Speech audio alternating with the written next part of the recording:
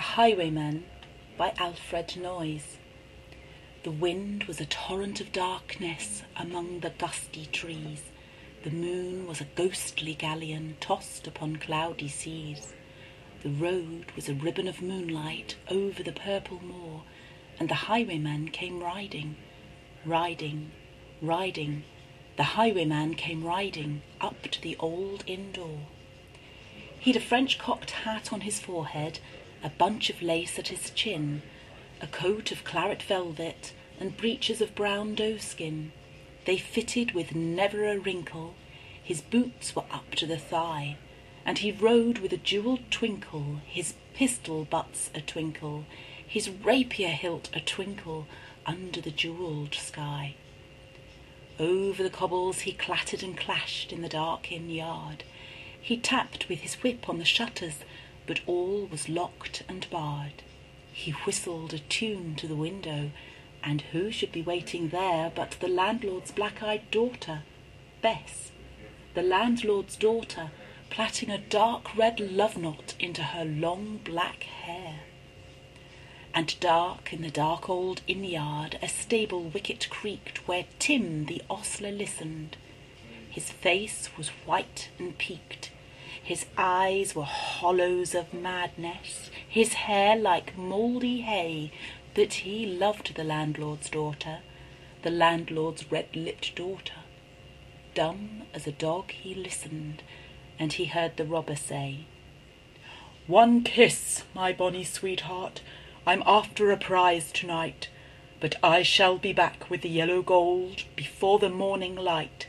Yet if they press me sharply and harrow me through the day, then look for me by moonlight, watch for me by moonlight. I'll come to thee by moonlight, though hell should bar the way."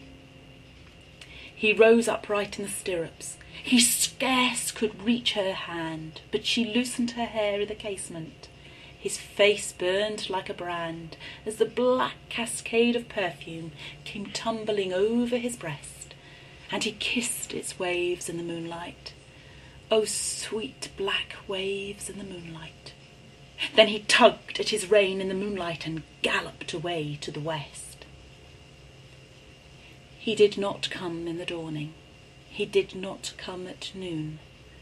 And out of the tawny sunset, before the rise of the moon, when the road was a gypsy's ribbon looping the purple moor, a red-coat troop came marching, marching, marching.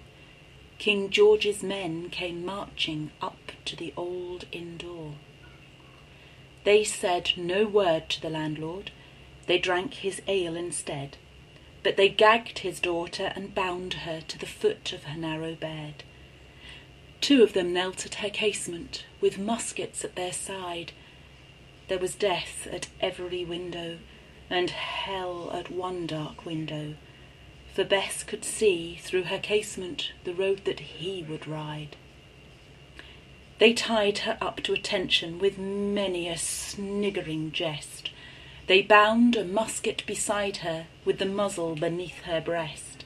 "Now keep good watch," and they kissed her. She heard the dead man say, "Look for me by moonlight, watch for me by moonlight. I'll come to thee by moonlight, though hell should bar the way." She twisted her hands behind her, but all the knots held good. She writhed her hands till her fingers were wet with sweat or blood. They stretched and strained in the darkness, and the hours crawled by like years, till now, on the stroke of midnight, cold on the stroke of midnight, the tip of one finger touched it. The trigger, at least, was hers. The tip of one finger touched it. She strove no more for the rest. Up she stood to attention with the barrel beneath her breast. She would not risk their hearing. She would not strive again. For the road lay bare in the moonlight, blank and bare in the moonlight, and the blood of her veins in the moonlight throbbed to her love's refrain. Tlop, tlop, tlot, tlot. Had they heard it? The horses' hooves ringing clear, tlot, tlot, tlot, tlot, in the distance. Were they deaf? They did not hear. Down the ribbon of moonlight, over the brow of the hill, the highwayman came riding, riding, riding. The redcoats looked to their priming. She stood up straight and still. Tlot, tlot, in the frosty silence, tlot, tlot, in the echoing night. Nearer he came and nearer. Her face was like a light. Her eyes grew wide for a moment. She drew one last deep breath, then her finger moved in the moonlight. Her musket shattered the moonlight, shattered her breast in the moonlight, and warned him with her death. He turned. He spurred to the west. He did not know who stood bowed with her head or the musket drenched with her own red blood. Not till the dawn did he hear it, and his face slowly blanched to hear how Bess, the landlord's daughter, the landlord's black-eyed daughter, had watched for her love in the moonlight and died in the darkness there. Back he spurred like a madman, shrieking a curse to the sky, with the white road smoking behind him and his rapier brandished high. Blood red were his spurs in the golden noon, wine red was his velvet coat when they shot him down on the highway, down like a dog on the highway, and he lay in his blood on the highway with a bunch of lace at his throat.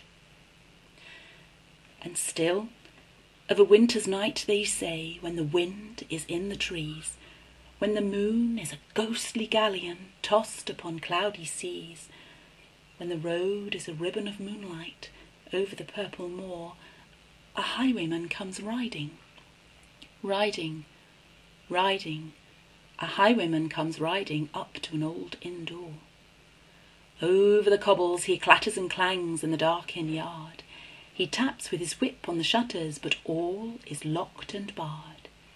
He whistles a tune to the window, and who should be waiting there but the landlord's black-eyed daughter, Bess, the landlord's daughter, plaiting a dark red love knot into her long black hair.